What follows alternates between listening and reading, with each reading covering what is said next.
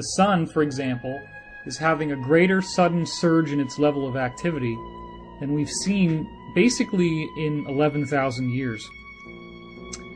And you can basically tick off every planet except Mercury. We haven't found a whole lot for Mercury.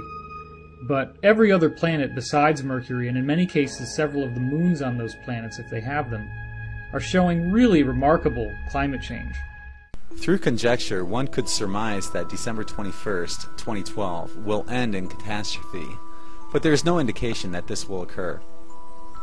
Mankind has gone through various evolutionary stages at set intervals that coincide with the 5,125-year cycle of the Mayan calendar. Is this going to happen again in 2012? No one knows for sure. It could be instantaneous and could happen tomorrow. It might happen in 2050. It will happen eventually. The evidence dictates that it will happen within our lifetimes. This is the Froxfield chromosome formation. Obviously, the circle makers are saying, 2012, pay attention to your DNA, right? Except here's the thing. The chromosome's all broken up. And that's what happens before there's about to be a cell metamorphosis. Now this is even more interesting. Check this out. What does that look like to you? A double helix. Okay, and there's 12 stations. Then down here you get an even weirder thing. You get a triple helix, but they still have that same formation, and then boom, what's this? And look at the timelines. This is less than a month apart in 1999. And this came out in 96. So it appears that there is a message being given about the basic nature of DNA changing somehow. This is another crop formation which shows you DNA very, very clearly. As you can see that it's twisting, and you can see the ladder and the helixes. So there's something very interesting going on here. If you look at the lineage of man, somehow we went from Homo erectus to Homo habilis to Homo sapien without any gradual change in between lineages. In other words, we had a spontaneous DNA upgrade every time. The approximate time schedule of these changes falls in alignment with the Mayans' 5,125-year cycle of the Zolkeen. Will this pattern continue in 2012? Is it happening right now? One additional phenomenon that I'd like to speak about as we're moving into this information is something called the photon belt. There's a lot of information, a lot of books out now. People are talking about the photon belt, what it means to us, what it means to our lives as we're witnessing this this phenomenon for which we have no reference point. We've never seen this happen before.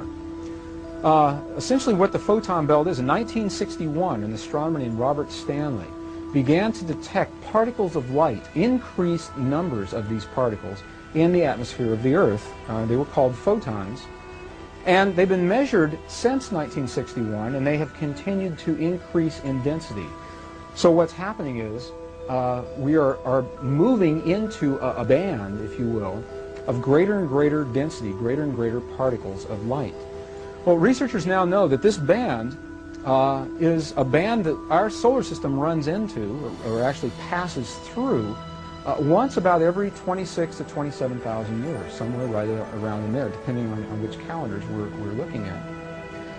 And that it takes our solar system about 2,000 years for us to pass from one edge to the other of this band.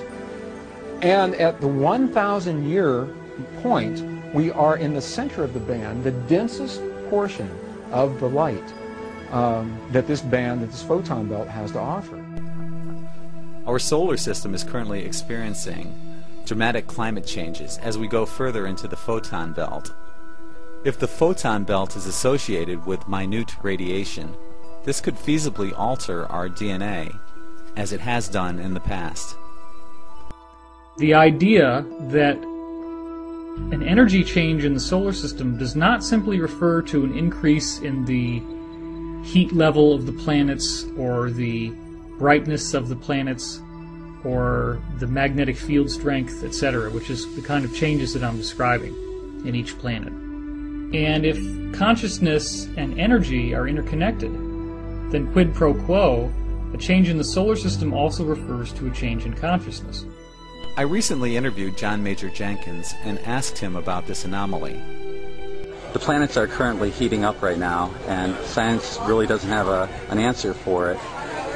The way I see it is they're really tuning into the vibration of what's going on with this whole 2012 event. What's your interpretation of the planets heating up?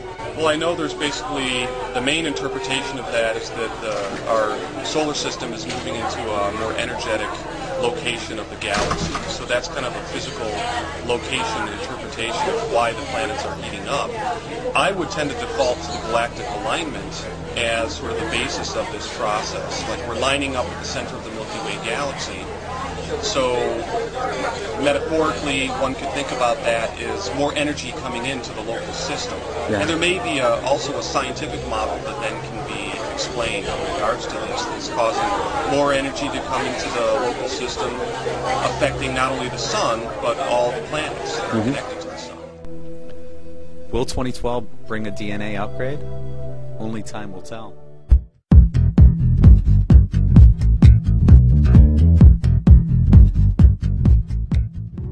What's your impression on how time seems to be speeding up with a lot of people? A lot of people feel like there's a sense of urgency and time seems to be speeding up. What's your impression and how do you see something like that? Well, I think it's like we're having more events in shorter and shorter periods, which you know, in a way kind of like intensifies our psyche. And I think it's sort of like a dual thing. On the one hand, it's like the sense of time going fast. On the other hand, more events almost make it seem like slower also. It's like we're having to deal with more things in shorter intervals. And this seems to be predicted in some of the hypotheses around the Mayan calendar, that it's almost like a spiral. And we're going in these tightening gyres as we go deeper into the spiral. Speaking of time, Terence McKenna's time wave zero theory speculates that time is spiraling toward the singularity as each Mayan underworld is being compressed into and upon itself.